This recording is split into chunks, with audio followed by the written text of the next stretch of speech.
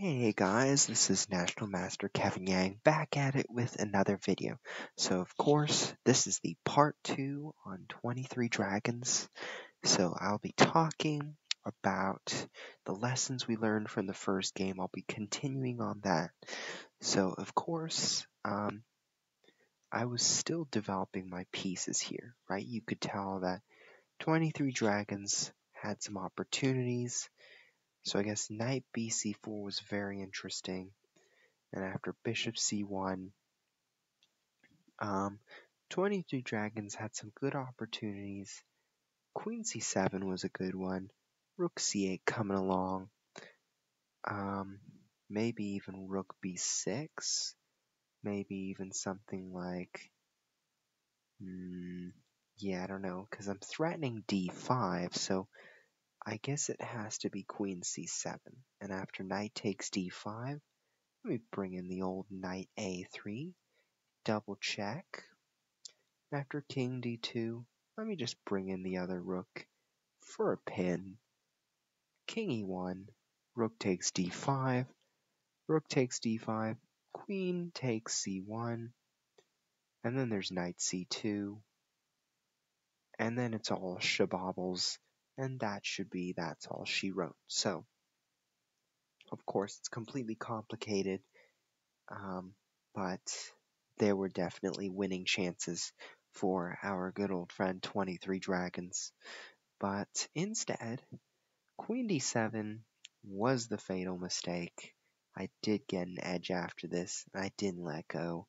The Hail Mary didn't disturb me, so that was the first game. So let's move on to the second game. So in this game, I was black, and after d4, e6, c4, I went back to the old Queen's Gambit. And guess what? I went back into the triangle defense as I described earlier. And in this sort of structure, the goal of black is actually to take the pawn and hold it. So after a3, let me hold that pawn. e4, let me hold that pawn again. e5, let me just bring my bishop out, because in case of a4, I'm going to play something like a6, hold that pawn, takes, going to bring the knight out, going to bring the knight here, hold that pawn. So that's the goal. Bishop b7, bishop e3, I play knight e7. I want to bring my knight here. I want to bring the other knight here.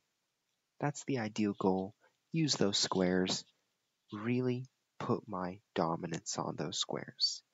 After knight g2, play knight f5, and here 23 Dragons make somewhat of an error in extremely weakening some squares. And I would say this was the ultimate mistake that led to the start of the problems.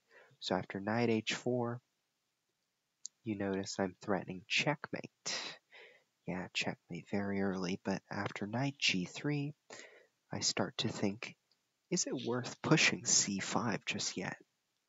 Right? Because after c5, I have to wonder what happens after knight ce4, right? But then there's c takes d4, and after bishop takes d4, queen takes d4, queen takes d4, knight f3. Look at that fork. And I guess that's something I somehow missed during the game, was the c takes d4, queen takes d4 with the fork. I'll remember that next time. That's a mistake for me. So after bishop e7, here's the reason I played bishop e7. Because I calculated that after c5, knight g4, I would have to play bishop takes e4, knight takes e4, and the move queen d5. Or maybe it was different, but I calculated a line where after c takes d4, bishop g5, bishop e7, and I sort of thought, what about knight d6, right? And it's sort of like jumbled up. I'm not sure what to do. So I decided that based on this variation, bishop g5, I missed the move queen a5 check. So I was calculating bishop e7. Once again, I was calculating something like, ooh, knight d6 or bishop takes, right? And then knight d6. Also a good move for white. So I wanted to avoid these calculations, but I did forget about queen a5 check. So let's get back into the game. I played bishop e7 as what you call a prophylactic move to prevent against my opponent's threat of bishop g5. Rook g1, I played c5, opening up the diagonal to f3, and after d5, I took that diagonal, bam, bam, bam, bam, bishop g2, I took that, I said, you know what, don't kick on my diagonal, rook takes g2, d4, bishop d2, knight out, knight f5, very interesting because as we talked about in one of my previous videos, the best form of defense is always a counterattack. And in this case, it might look like the most flashiest move, but this pawn is very important. So in this case, it's more important to play f4 and defend the pawn. Knight f5, g6, knight d6, takes, king d7, castles, and I invest all my resources onto this open file. And that is the game. So in the main line here, there are a few main lines. e4, d takes e4, knight takes e4, bishop b4. Some people play bishop d2. It's a very complicated line. Don't worry, you won't have to see much of it. Bishop e2 could work. Knight e2 could work.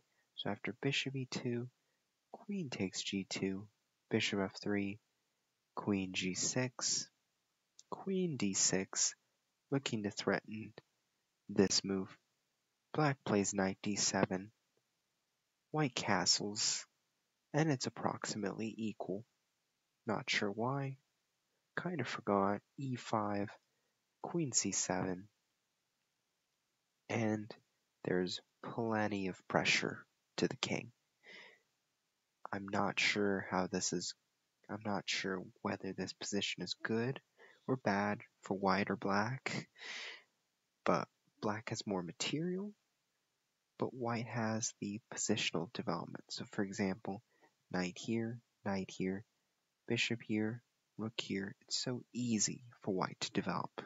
But for black, we have to be careful. Knight e7, bishop takes. So let me bring you to a less chaotic version. Knight c3, c5, knight f3, knight c6, bishop e3, knight c6, knight f6, bishop e2, castles, and something like take c3, b takes c3, queen e7, with rook d8, b6, bishop b7. This is a line. But okay, after a3, which I don't think is a move in the position, but it is now. But I got basically the squares I needed, especially with this move g4, gave away this important square. And of course I did miss c5 and the idea of queen a5 in my calculations. So I'll keep in mind that. And really, I think the idea of playing g4 was just a little bit too rushed. And other than that, I think it's good to experiment with these things, but when you learn your lesson once, you don't want to do it again. So, thank you for listening, and I really hope you enjoyed, you learned, and you got some thoughtful discussion from this video. Let me know, like, comment, and subscribe.